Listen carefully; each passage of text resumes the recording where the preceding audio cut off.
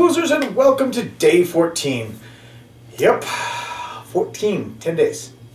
10 days to go until we are done this calendar. Wow, almost there. Well, today we've got something from Beersel, and it's a Beersel's Sour Blend. It's a blonde sour ale, coming in at 6%. Now, this beer is from the Netherlands, I do believe. And it seems that there's a lot of different languages on here. So, why don't we just get right into it? We know it's a sour blonde. So, I'm wondering if it's probably not a kettle sour, because they don't really do kettle sours over there. It's probably a true sour, which would be interesting.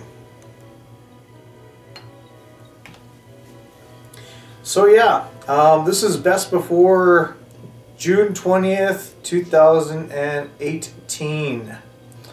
Seriously, 2018. So yeah, 3 years is going to be held for. Alright, so we have a little bit of cloud. Some great head on it. Awesome head. Beautiful white head. Medium to actually a little bit more than medium carbonation. It's got some heavier carbonation on it. The smell. Oh, yep, that's definitely a sour beer. You've got the lemon smell to it. The almost fermented lemon in a little ways. Oh, yeah, that's definitely got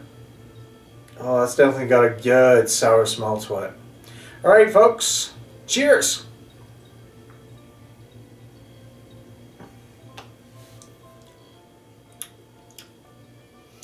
That's bitter, but it's not really badly bitter. So you have a wheaty and yeasty taste to it. You also have like a sort of grainy back note on it. Wow, it's a sour. And you have sort of like a lemony zest with it as well. It's actually pretty decent. It's an easy drinking sour beer. It's not heavy on the sour. In fact, it's actually quite mild compared to what some sours I've had before. It's really quite delightful. It's what I would find in a natural sour beer. It actually has some good flavors to it. It's got some beautiful aromas, but it also has a nice tang to it. It's actually quite delicious.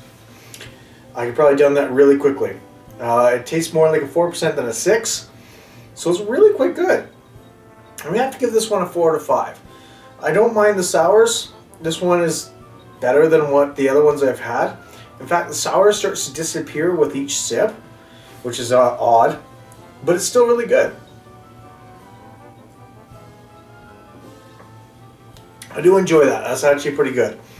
It becomes an easy drinking beer after a few sips, after your tongue and everything gets really used to the flavor. So yeah, well, day 14, who knows?